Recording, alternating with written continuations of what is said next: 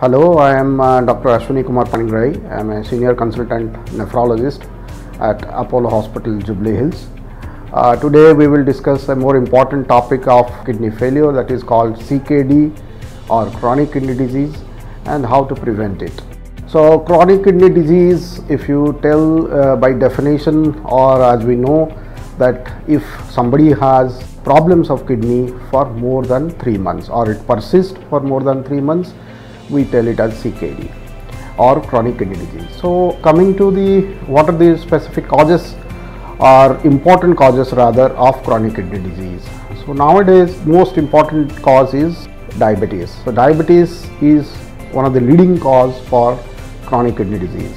Apart from diabetes, there are other causes like hypertension or high BP, then different glomerular diseases, different genetic diseases, and another important which goes unnoticed is by taking different medications, and most important is nephrotoxic drugs such as painkillers. Over the counter medicines, we go and tell we have pain, long-term intake of painkillers, mostly NSAIDs or nephrotoxic painkillers are very important cause for CKD. So coming to, as we know that these are the leading causes of chronic kidney disease, so we should be very important as we tell, can we prevent it?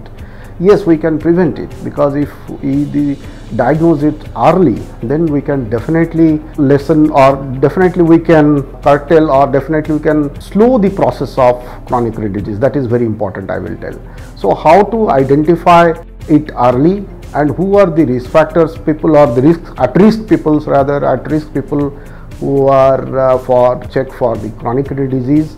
Then if we tell the at risk people, who are definitely we should see them early. These people is, as I told you, the diabetic people who are having uncontrolled sugar or sugar for a long time, blood pressure, who already have family disease of kidneys, or who are smokers, or who are elderly. These are the patients which we should screen them early.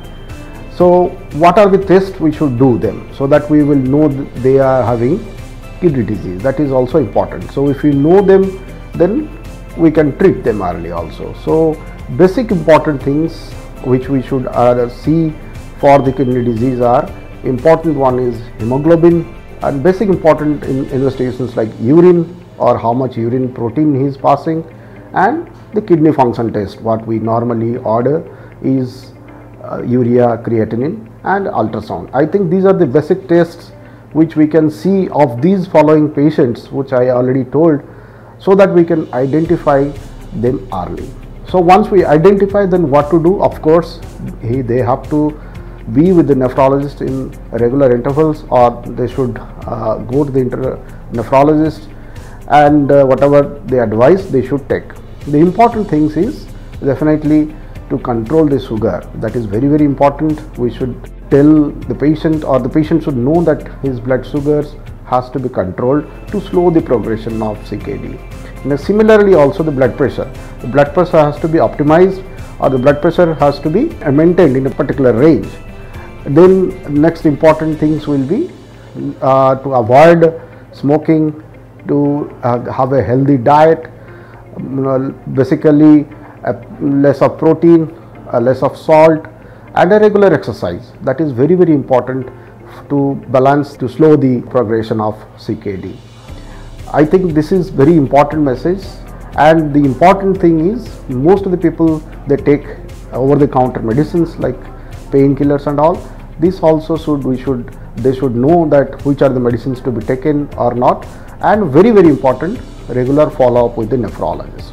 I think that's the way we should deal with the patients of chronic kidney disease. Thank you.